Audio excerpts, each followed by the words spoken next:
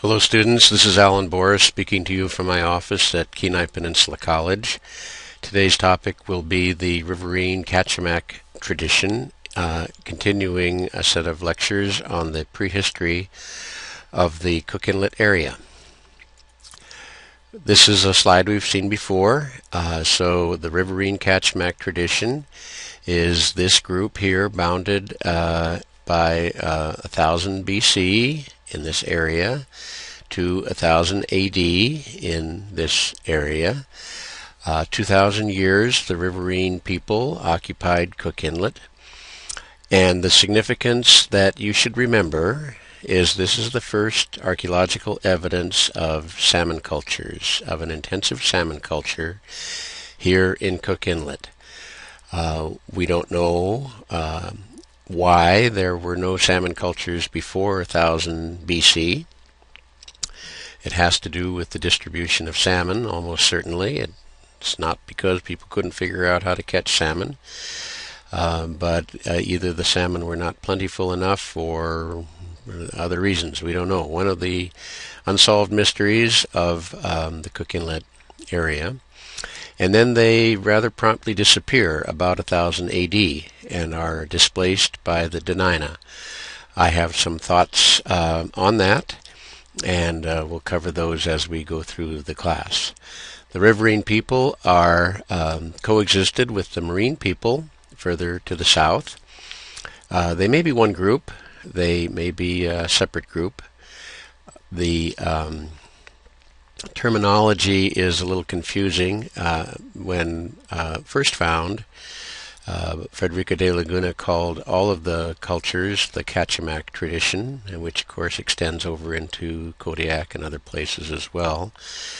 But in subsequent work, it was apparent that there were at least two different adaptations: the marine adaptation, marine mammals, located in marine estuaries, and the riverine adaptation focusing on the rivers and permanent houses, sedentary people up and down the Kasilof, Susitna, Kenai rivers, and other places in Cook Inlet.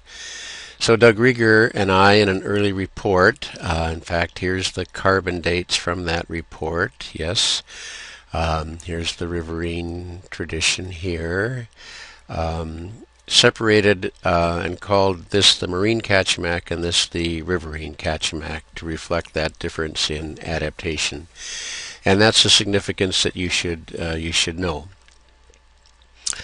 We kept the term Kachemak, and maybe that was confusing, I don't know, because the earlier publications had referred to the cultures in the Kenai, Kasilof, Susitna area as Kachemak tradition, so we didn't want to wipe that out, even though it's a bit of a contradiction in terms. And maybe we should have just called it the Riverine tradition, I don't know. But that's the way it is, and that's the way it stuck.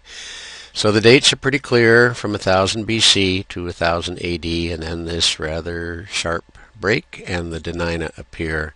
That will be a subsequent lecture. The Frederica de Laguna found some of the first finds by her survey, the one we talked about, or I talked about in an earlier class. And some of the first archaeological work was done in connection with these finds right here at a site on the Kenai River called the Merrill site.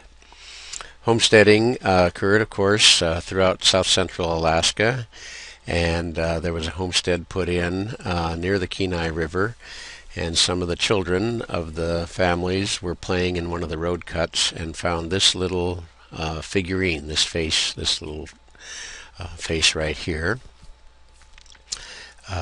It's about 2 inches across, I'd say, carved of that claystone that's common in the area. And of course it caused a bit of a stir, and rightly so. Showed it to their parents and showed it to a woman named May Sachansky, who was also a homesteader. She and her husband Ed homesteaded in the area, and she was also interested in history and was developing a small local museum, initially called the Damon Museum, and now has been moved and is part of the Soldotna Historical Society. that and it was on display. At the same time, a man who grew up in this area, Doug Rieger, was working on his master's degree at the University of Alaska Fairbanks, and was in anthropology and was interested, of course, from the area. And he began the first excavation at a Riverine Kachemak site, at the Merrill site. And the report is still, of course, available, and contributed to our early understanding of this group. Another find in the same area, same site, was this stone lamp, and it was found intact. What's interesting for this lamp is that it's made of limestone. Almost all of the other lamps are pecked from granite, but this was shaped from limestone. Limestone does occur in very small pockets on the Kenai Peninsula. If you're ever fished at the Russian River area, you maybe know of the Russian River Trail, and that trail about a mile in goes through a limestone area, and that could very likely be the source of this material for this lamp. If not, it would have had to been traded in from a long distance away. So these are some of the earlier finds, and if we go back to this very early find, we talked about this one, this remarkable stone lamp. This came from the mouth of the Kenai River. So it too would have been part of the riverine tradition, and is part of this story. From a geographic standpoint, this is approximate areas of cultures around 500 AD. This is the Riverine area. The sites are in the Susitna area, river area, Kenai, Kasilof, Kustatan. They're in pockets around here. No sites other than right on the rivers. No sites in the upland areas. No hunting camps. The sites are all village sites with large houses, 5, 6, 8 houses, something like that. At the same time, the marine Kachemak would be in this area, and again reflecting that different adaptation, marine mammals versus primarily salmon.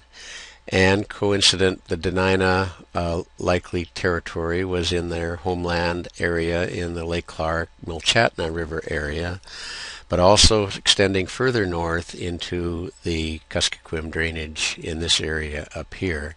And we'll talk about that when we talk about Dena'ina origins and the movement from stories talking about movement from the Kuskokwim area down into Lake Clark area.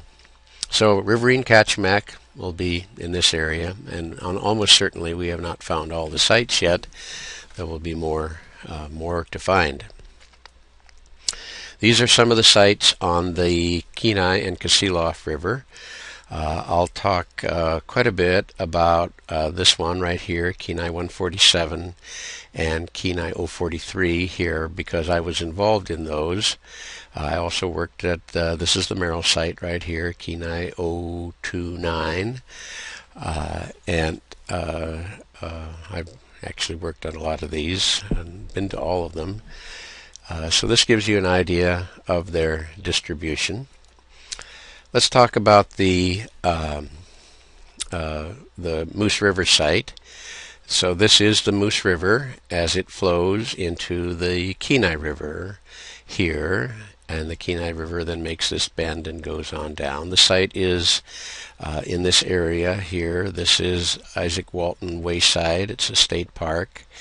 I'll talk about it and show you pictures of it because, and give its location, because I know you'll be respectful of the site, but also it has protection because park rangers visit it all the time. We don't want information to get out that would result in destruction and looting, which is both illegal and unethical. Another site in this area, and it's very likely this whole area was part of this Riverine Kachemak complex at one point in time. The one thing I'd point out is that all the sites, and I'll develop this later as we talk, but all of the riverine sites seem to be at the end of a straight stretch of river, because I will develop the concept or the idea that I think one of the primary ways of fishing was drift net fishing in the river, drifting a net down, targeting red salmon or sockeye salmon. And that's where the takeout point is, because it's hard to take a net around a bend. And then they would process the fish there and focus on drifting nets right down this river. They could easily have used seine type nets in the Moose River as well.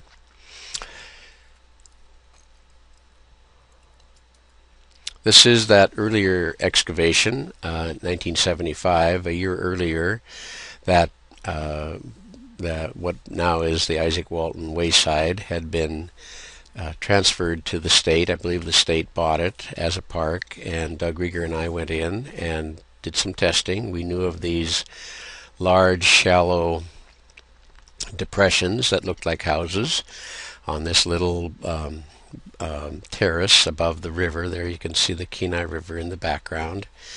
And sure enough, there were artifacts, and so I put together this early Kenai Peninsula College excavation at the site. Here it shows it a little later. This is the depression, this is the house. This is about 12 meters across. It's a pretty big house, and I forget the width, 8 meters or so. And there's, I can't remember now, 4, 5, something like that, of these houses along this bench.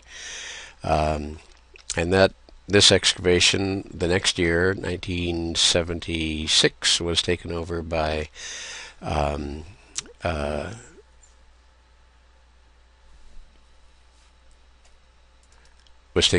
Greg Dixon, and he worked there, I think, a couple of years. These are some of the artifacts. In the upper left here are the notch stones, thousands of notch stones at a site like this, thousands of notch stones at most riverine sites. These are chipstone in this area. This material, this red material, is a red chert outcrops in Kachemak Bay, and the other materials probably were traded in. Here in the lower left are slate artifacts, and ground slate, important material. And these are various, I don't know, knives or points in this area. This material is, this reddish color could be blood. I think it's blood. You can test for that now. You need money, of course, to do that, but we used to clean artifacts quite nicely. Now we don't clean artifacts so nicely anymore, because there's lots of residue material that you can pull off of artifacts that will complete the story of their use. This is the excavation. This is about a meter. This is the burned material from the house. This is inside the house. And this is sand, river sand. This is the original deposit of the Kenai River. So they dug down into the sand, built the house, and then gradually it filled in through, I guess, living, and the artifacts would all be found within this area here. Here's a corner of the house. This would be the outside, and then it drops down here. That's the inside of the house then. So this is inside. This being the boundary, and here you can sort of detect the ridge at the end of it. So these are called semi-subterranean, standard technique of building houses in south central Alaska. Dig down into the ground and then build the house up from there. And this then being the original deposit of the Kenai River. These are some of the timbers that had fallen in, either from the roof or it could be from the wall. It was hard to tell. It was from here that we took some of the material for radiocarbon dates, and the dates for this particular site all fell right around 400 AD, and fitting within that 1000 BC to 1000 AD time span. So when you're dating material, of course, you're dating when the tree died, but we're making the assumption that there was a small lapse of time between when the tree died and when they used it to build the house. So this is a good indication of when the people occupied this particular house at the Moose River site. This is an important hearth description. In the center, we found this ring of rocks with this sort of pea gravel in the middle. We were excavating half of it. Part of the reason to excavate half when you really don't know what you're going to be finding, and this had been the first hearth that was excavated, is if you mess up on this side, you still have this side to recover. So we encountered and mapped these large rocks, and I sort of thought that was the end of it. But when we took out the pea gravel, what was underlain it was underlain by these large flat rocks. So the whole thing underlain by these flat rocks, and here the student is drawing the whole thing, and we're capturing it in drawing form. This, as I recall, was toward the end of the excavation, and I thought that was it. And so we took out the rocks, of which are still stored here in the lab here at Kenai Peninsula College, and surprisingly to me, those rocks were underlain by these large sheets of birch bark. And so this would have been the initial sort of rock lining area, and underlain by these sheets of birch bark. And Doug Rieger has subsequently found a similar type of hearth style at in other houses, although one I'll show you later did not have this particular style. The function of the birch bark, I think, is almost certainly as waterproofing. In cold ground, when you build a fire, of course it melts the top area, but there's also a kind of, engineers call it pumping, where the water will tend to migrate toward the porous areas, and so I think the birch bark probably functioned to keep that water from sort of sucking into the hearth area, as it probably did. And then the large rocks, in effect, function to protect the birch bark. So this is a style. When you find this style of hearth, you know you're dealing with the Riverine tradition. Later we'll describe the Dena'ina style hearth and the Dena'ina houses.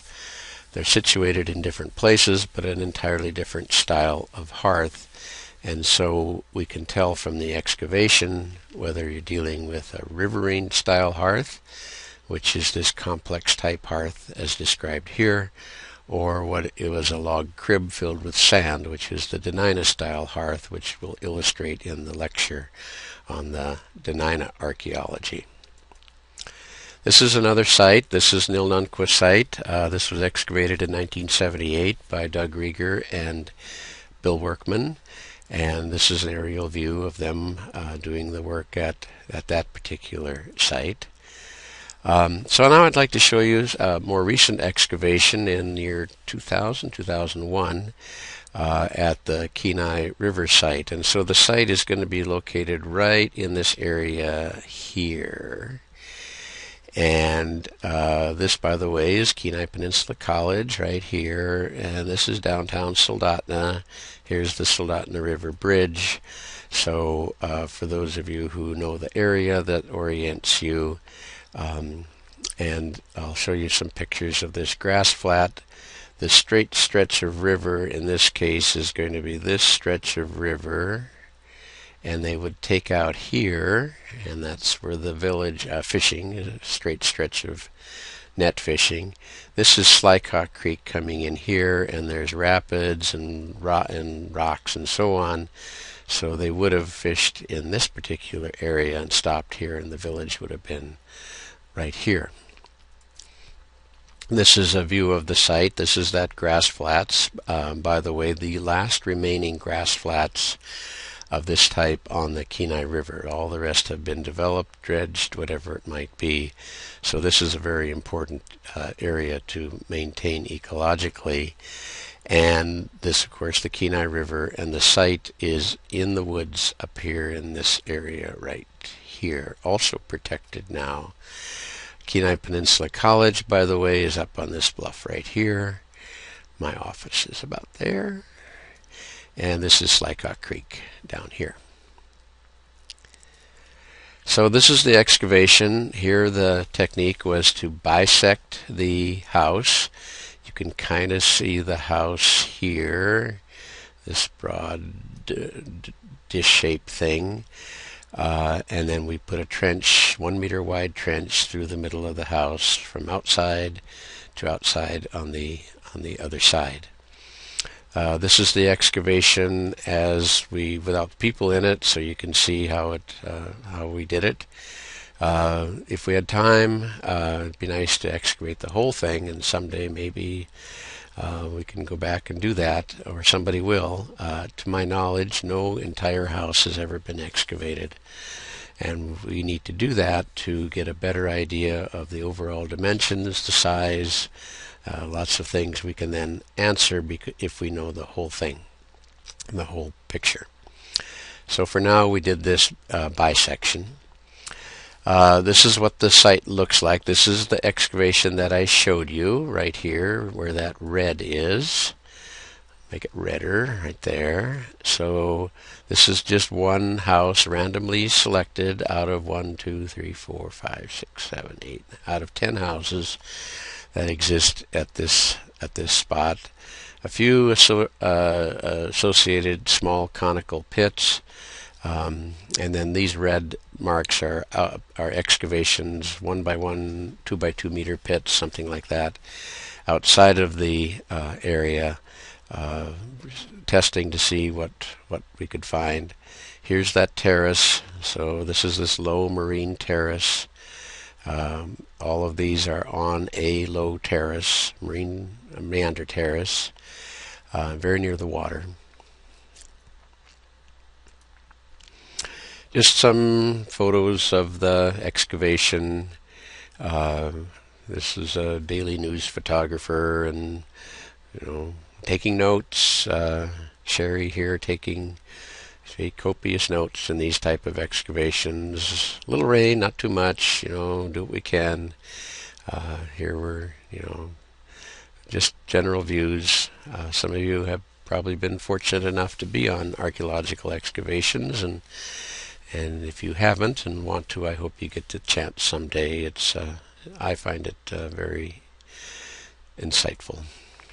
And more pictures. This, by the way, it's not a good picture of her, is Marge Mullen. Marge was in her late 80s at this site, one of the first to show up and one of the last to leave. And she is noted because she and her family were the first homesteaders in Soldotna, Alaska. And she was absolutely privileged to work on this site. She has said, people have called me the first lady of Soldotna, but I know now that the indigenous people of this area were the first of the area. And I have learned a great deal from Marge, and I respect her tremendously, and it was an honor for me to be her teacher at this site. General views again. There was a lot of birch bark lining it. I think the birch bark was from a roof that fell in. It was hard to tell with the type of excavation we did, but here you see the trowel lifting up a little bit of that birch bark. This is a stepped entryway here, which goes down into the house, presumably from the outside of the house, and that's been described on sites in the Kuskokwim area on the Yupik territory. And part of the evidence why I think it's possible that these riverine people were Proto-Yupik or Yupik speakers. Here's some more of the either the wall or the timbers from the roof that fell in. We map all this stuff and try to get the pattern. Here's a post mold. This is where a post was in the ground, and it would have held up the roof or some kind of structure inside, and then over the years decayed, and you can see it in the ground, and you can map posts from that. We didn't excavate enough of the house to detect a pattern in the posts. There's my shoe. I call this archaeological post mold and archaeologist shoe. So, artifacts. These are some of the artifacts found, representative sample. This is slate, arrow points, various sorts of things. Fragments. These are gravers used to score rock. And then these are not stones. Get the whole circle here. So the blue over here indicates the percentage of the sample that were not stones. And I think this is about 1,000 artifacts right here. Almost all of them not stones. Lots of not stones. Not stones are the significant artifact and reflect the use of the area, use of the fishing that occurred at this particular area. Some other very interesting and surprising finds. We found this birch bark basket. So this is about 2,000-year-old birch bark basket with stones in it, and within amongst the stones were fish bones. So some of you who are anthropology majors or have interest may know about stone boiling. So the technique is to heat rocks in the hearth and then put the rocks into a watertight container full of water, and in order to boil water. In this particular case, there were fish bones in it, so they were making fish soup. Why they stopped is hard to say. Something interrupted this process. There's a couple of indications, this being one of them, that this was abandoned quickly, this house. This is representative of how stone boiling worked, and this was just a remarkable find. This was exciting. Exciting to everyone who is part of this. You never know what you're going to find when you excavate a site. This is another interesting find. This is within the house. There were two pits. One was empty, and the other was full of fish bones. So these are salmon bones, no tails, no heads, butchered salmon that were stored in these pits underneath, presumably the floorboards of the house, for consumption. So these are red salmon, or sockeye salmon, and that was the targeted fish. This was one means of storage. These could have been and probably were some version of what Yupik today people call stinkfish or stinky fish, head cheese, fermented fish, which is a kind of preservative and certainly an acquired taste. But our modern Western culture eats a lot of fermented foods. We elevate it to something tasty. But this is a form of preservation. But as far as I can tell, and as far as anyone can tell, the Riverine people did not have extensive techniques for preserving salmon. Dried it, certainly. Stinky fish, head cheese type pits, but it was not until the Denina out at 1000 AD that the techniques of preserving salmon on a large scale were invented. So this would have been a restriction on population size. Salmon come in great numbers. You can't, but if you don't have a way to store them for later in the winter, they're not of great use to you. So they intensively fished for salmon, but they did not have an intensive storage system for salmon, other than these stinkfish pits and the standard dried fish. This is the hearth. You recall at the Moose River site, the hearth was lined with rocks, and here we'll draw it right like this. This is the hearth area, and this presumably would have been the top of the hearth. And why it was not lined with rocks like the ones at the Moose River site and other sites, I don't know. It looked like there was some disturbance. I should finish this off. Here we go. There. But it was hard to tell. So I just don't know the answer to that. It's not typical. And yeah, someday somebody will, I hope, answer that question. So this is a stone lamp that was found, and this was another one of those really cool things. So it was upside down. This is the rim, and here is the marks in the sand on this sort of pedestal-like feature within the house where the lamp had been turned over. And here is the moss wick of the lamp as it was put out, as the lights were put out. And here you can still see infused in it the seal oil that was burned in the lamp. As we found it as a sort of a round rock, and we weren't sure we were dealing with a lamp. You don't know that right away, but it was very symmetrical.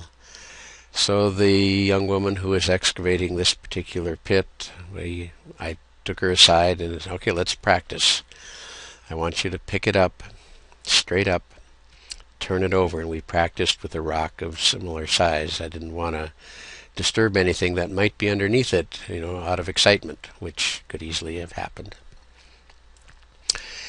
So we kind of got set. There was a videographer there, and she picked it up, and immediately you could tell, because it was half a rock, it was a lamp. She turned it over, and there's the image you see now. So to run that back in time, over 2,000 years ago, somebody turned this lamp over, put out the lights. It is tradition among Alutiiq people that lamps should be left turned upside down, because lamps have a spirit, lamps have a power, and by turning them over, it controls the power. It's when they're turned up and lit that the power is released, so to speak. So we respect that tradition. So that lamp is now stored here at Kenai Peninsula College in its own box, turned upside down, for some time when it could be displayed for you to see.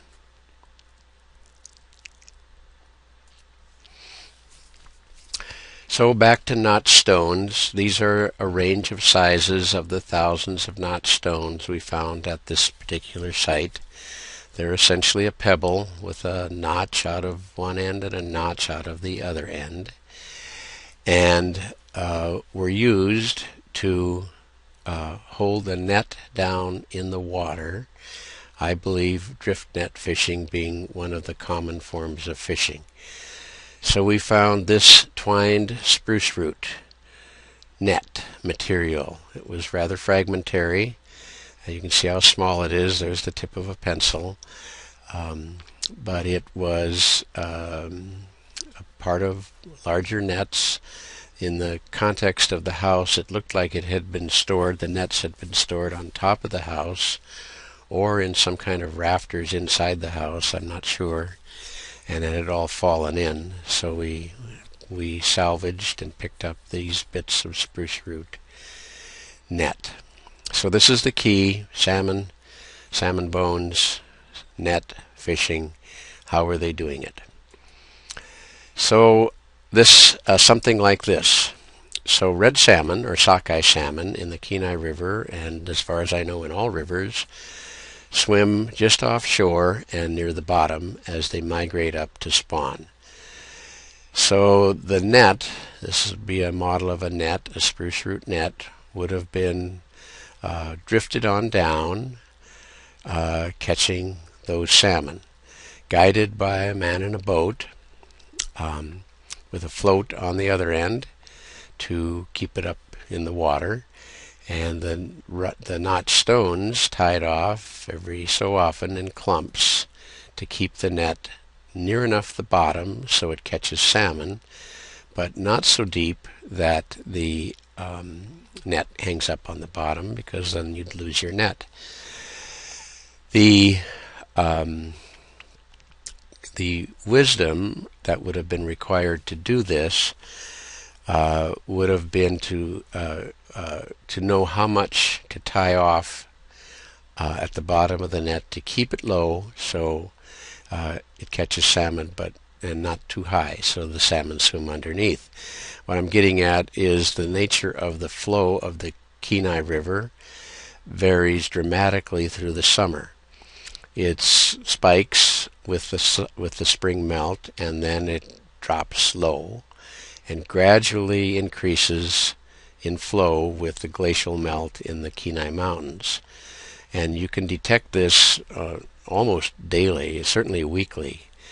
So as they were fishing, the wisdom would have been to know how many stones to tie off, add to the existing clump of stones to keep the net down in the water. And that's why you find so many stones. No sense untying what's there, retying on a bigger rock. Why not just add a few rocks as need be to keep the net? I was helped by this with a man who from the Kuskokwim area, a Yupik man. And I described what I thought was going on here, and he said, "Oh yeah, we still do that today, but you have the boat on the wrong side. The boat should be on the inside." Here, we'll get it over here. The boat should be over here in order to guide it properly. So he said, "Yeah, I still fish that way today. I, of course, use a metal boat, an aluminum boat, and a skiff, and a motor, but a nylon net. But we drift our nets in the Kuskokwim River the same way today." So another little piece of evidence why this is part of a Yupik tradition. Dena'ina tradition, we'll see, is quite a bit different. So at some point I'll get my little drawing out, my computer, and I'll shift this guy over here and move this back over here. But if I were to ask you to draw this, you would put the man in the boat over here. So here we have it. The Riverine system. So this is sort of a schematic. So here's the site. Here's where the houses are. So you would drift your net down this way. The salmon are coming up this way, just offshore near the bottom. Drift on down till you have fish. Take out onshore for processing. Pull your boat back up the river. Put it in again with your net. Drift it on down. But not taking any more than you need. It's not sport fishing. It's subsistence fishing. And so in this case, a significant limitation being that there were no extensive ways to store fish that could utilize the entire biomass. This is a set of aerial views of various sites. I want to establish the point that these sites, these riverine sites, are at the end of a straight stretch of water, a straight stretch of river, because it's very difficult to move a net around a bend or through rocks and rapids. So this one's on the Kachemak River, and here's that straight stretch of river, and there's the site area. Here's, this is actually the Merrill site, so here we go, straight stretch of river, and that's where the site is, here, before you go around the bend. This is also on the Kachemak River. Here we go, straight stretch of river, and this is where the site is. It's off of the air photo here, but you'll have to trust me, this then makes a big bend around like so right there. And here's another one. This is on the Kenai River, so here's, I'm not sure where it would start here, probably here, straight stretch of river. And there's the site here. There's also one right across the river here, just before you get to the bend. So drift net fishing, spruce root drift net fishing for sockeye salmon in the Kenai River, Riverine Kachemak tradition. This is a little graph I did with plotting some of the sites in terms of the slope of the river. So, in other words, these spikes here are rapids. This is the Naptown Rapids here, and I don't know what that rapids that is there, but these are different rapids, fast-flowing areas of the river. So this is the slope in feet per foot. So the lower it is on the graph, the more it would be quiet water. And so here I've plotted in river miles some of the sites that are riverine Kachemak sites, and they're all in the quiet water area. Again, another piece of evidence to suggest that they're drift net fishing in the river, because you want to do that in quiet water. So, Yupik or Sugpiaq, Riverine Kachemak tradition has a river salmon focus, drift fishing, lamps, stepped entryways, all of these things point largely to the Kuskokwim River area, Yupik area. So I think you can make the case that the riverine people were a proto-Yupik or related to Yupik-speaking peoples, whereas the marine Kachemak tradition has that marine mammal focus, harpoons, lamps, larger houses. These were probably related to the Alutiiq or Sugpiaq peoples who subsequently occupied the area. And last slide, this sort of sets the stage. So this is what we've been talking about. Here's the drift net, here's the houses, these are the salmon, targeting red salmon. The Dena'ina, as we'll see or hear about in the next lecture, targeted early run kings and the late run silver or coho salmon, who spawn up creeks like the tributary creek of Slycock Creek, which is right by the college. So we will make the case that they developed a different style of fishing, and the reason they targeted particularly the late run coho or silver salmon is they wanted to minimize the time between when they caught the fish and when they put them in a complex underground cache pit or cold storage pit. And that was a preservative, maximizing use of salmon and changing the ecological picture for the Dena'ina. So that story we'll pick up in the next lecture, and thank you very much.